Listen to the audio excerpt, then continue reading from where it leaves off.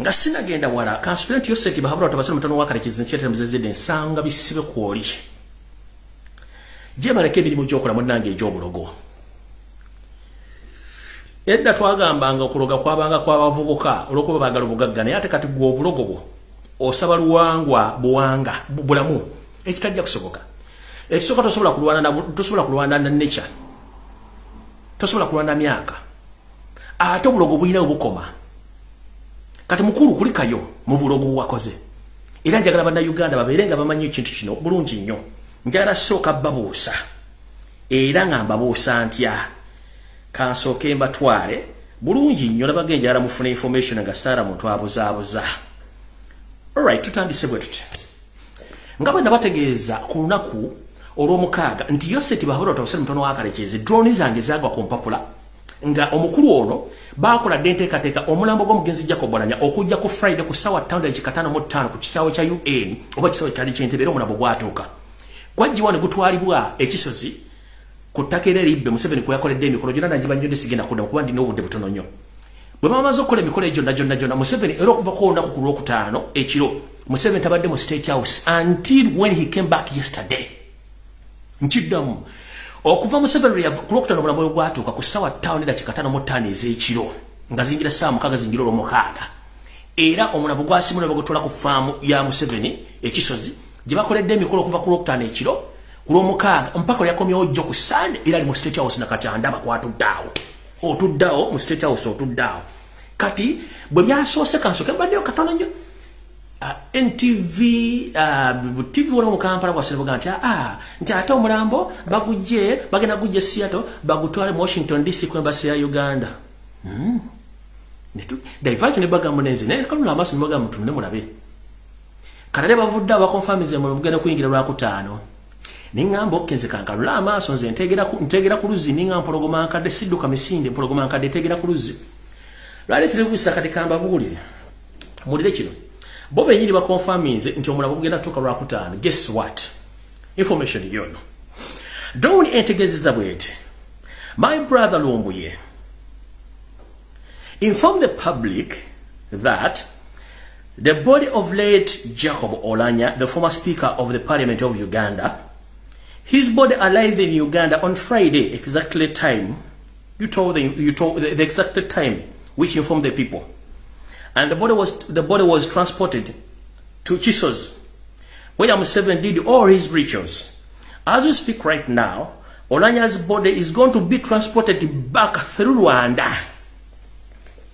Ulira angambye bwati muganda angije baleko jotusaka engalo ngaba twakutegeeza nti omulambo gw'omugenzi gwatuka ku Lwokutaano ku ssaawa 5:55 ne gutwalibwa ku Kisozi makola emikolo gyabwe era emikolo gyabwe ddejjo bo kwe ku confirming nti omulambo gugenda kujja ku Lwakutaano nga guyite Rwanda gulyoka guyingire Kampala kiki baakoze Museveni olamala okukola emikolo gyonna omulambo bagenda kuddamu bagutikke guyite ku ttaka guve Kisozi guyingire Rwanda gubeereyo nga bagutadde mu friji zaabwe then bagutikke ku Lwokutaano nga gugenda kuyita kutaka guyingire Rwanda gubeere Rwanda bageze ku Lwokuna ekiro nga bukeera ku Lwokutaano bagutikke bukomewo era baproposing either baguleta ku presidential jet baba bakulete ku chartered plane nenga probably eyinza okuba Uganda Airline to okavalinga kiri nti Uganda Airline era yegenze mu America ku bintu bibiri either presidential jet oba chartered plane oba ku Uganda Airline ku bintu bibiri nenga wotogere saazi omulambo gugenda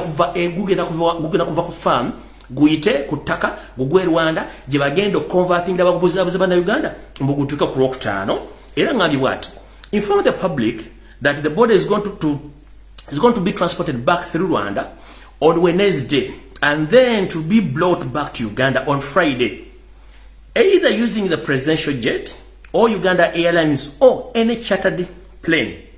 Olya sijja kwongerako bingi njagadde kubuusa ggwanga tebabalya ssente bakoze akamanyiro kaabwe bazze baguyisiza ku ttaka guddemu guyingire Rwanda guve Rwanda guleka guyingire Uganda. Museveni gyebale ko kansulinti oli bulungi munange ndi webale kuloga munange goloza ne muggulu banalogerayo oba emyaka najjo sobola ogiro gojjise babiga munange tuli mu .com era manyi kuno kwoli tuli mu .com era ate ne system yakukoowa dda System ya kukowa dda tokimanyi abaana bakula buli kimu kyokolera beewuunya nti musajja ono kiki naye ffe tujja kulwawo nabyo nze kambambule sina kyabakolera sinze mbazaala ngenze ku information endala video tennaba kubanga ekyandese mu buli mwakimanyira mu kwata olupapula n'ekkalaamu tugenze mu maaso eyamuhoozi ngibagambye ekkalamu ojja mugitegedde bulungi nnyo kati olwokutanda bagibagambye bulungi nnyo era omulabo bagukwese buli kimbali bamaze okukikola bulungi nnyo bamaze okukola emikolo gyabwe gyonna bagikoze bagimaze bulungi nnyo okuba nti kati ono agenda kuzza omulambo kati wuliriza mubadde mulyawo nga Anita Amongi asindika muwala wa Mugenzi Jacob Oulanyah nti agenda musindika mu Canada amuwere mpaka lwanaamala emisomo ezo na diversion nebaga bagenda kumaliza nyumba y'omugenzi Jacob Oulanyah ezo na diversion yavudde n'akwata siringi sakawumbi plus n'akaba northern abafiirwa ente zaabwe zona that is cover up over covering up something kati nasindika Nobert Mao ate kati Nobert nina security ngendo okukola kati Nobert Mao mutagi ngabere ku video basindize Nobert Mao agende ku radio station nga alimba abantu ngayogera nga family member, you are not the family member and you are the spokesperson of that family. Ate nga oyina ne mission gye wakoze ngenda kwabya leero. Mission gye wakoze ngenda kwabya leero. Gye wakoze ngo yagala tekita Oulanyah ngenda byogera kasokumaliza wano. Sigwa yogera family ya Mr. Oulanyah kubanga go just olimbega. By the way, let me inform you. Omwami ono kimukozesa ebintu bino n'okulyamba n'olukwe eno maleeto. Oulanyah maleeto mama omukyala munyarwanda wadde yeeyita munyankole mama no sorry. I beg your pardon. Ekikozesa Mau ebintu bino byonna okulyamba ne abakyoli olukwe. Mau maleeto half caste. Mama we munyarwanda gwayita omunyankole. That's why bano bamukozesa obonga alina butono bwa katuni blends a monkey. Mama wa Mau mukyala munyarwanda gobagamba nti munyankole. Bino bija mu reliable source. Mama wa Mau mukyala munyarwanda lwakuba nti yeyita munyankole ye era ne bwaba kyagala mama munyankole nenga mama Mau mukyala munyarwanda. Kati akasayikali akablends a monkey mwekali bulungi nnyo. Tofuna akole bintu bino byonna kati ngenda mwabye sina kyakola ne Museveni mwabye ne Reverend Father or brother or Kisubi na ngenda kwabya kanduza mukitegedde bulungi nnyo byonna biro by'okubuzaabuza ya Jacob Oulanyah byonna bibaddewo kati ngenze ku information endala ngenda kutegeeza kitugumu women MP Madam Lilian Abba. Madam, please stay on and stay in your line whatever you are doing because you are paid by Museveni to disrupt peace in Uganda and to play the tribal cards like your boss, Winnie Doty. And I request Winnie Doty to come publicly to apologize to the His Majesty, the Kabaka of Uganda, for the crime you committed against him by blackmailing him. And you know what you did. So, Madam Lilian Abba, you made a statement which might cause problems to you because you are an MP. Who is not supposed to talk such things? You are an MP from northern Uganda, well educated, but you misuse your brain. Robert Kyagulanyi, as a true Ugandan, he's supposed to move freely in any part of Uganda without sabotage. So, madam, please behave well because you might open something which you can't even cross. So I warn you, go slow about some issues. Alright, kati video etandise wano ku Lumbuye Broadcasting Service buli omu wenyweze.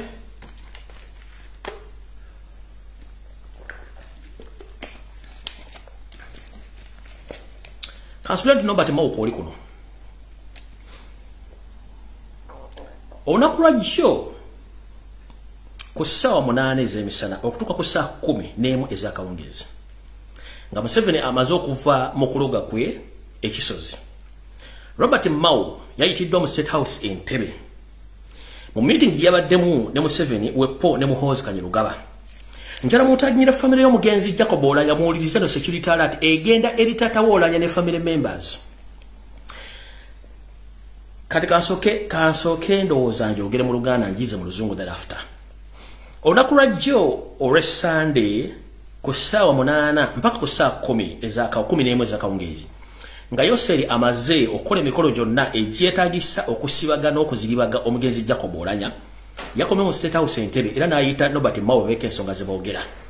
mu nsonga ze bayogeddeko era Norbert Mao ze bayogeddeko ziri nti balina okulaba nti bafuba okulaba nti bajjawo oluvuuvuumo nti omugenzi Jacob Oulanyah aweebwa butwa.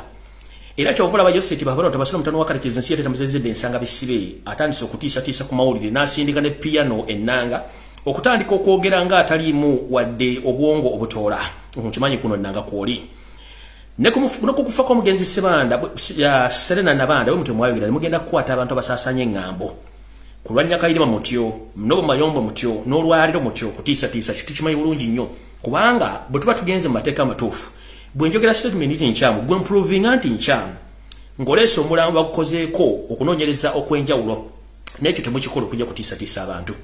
So onakulwa jjo mu State House Entebbe ku ssaawa za 11 ku ssaawa 8 mpaka saa 11 Norbert Mao yayitiddwa Museveni wepo ne Muhoozi Kanyuga gabala batatu mu meeting bile bakkiriziganyizaako era gano amawogezi Mao yabawadde. Mao yabagambye nti ebigambo taata Oulanyah byayogera bigenda kuleeta obuzibu mu ggwanga. Atenga tukimanyi bulungi nnyo tukavalinga ebintu bingi naye bwe tutajjaawo taata Oulanyah kigenda kuleeta obuzibu.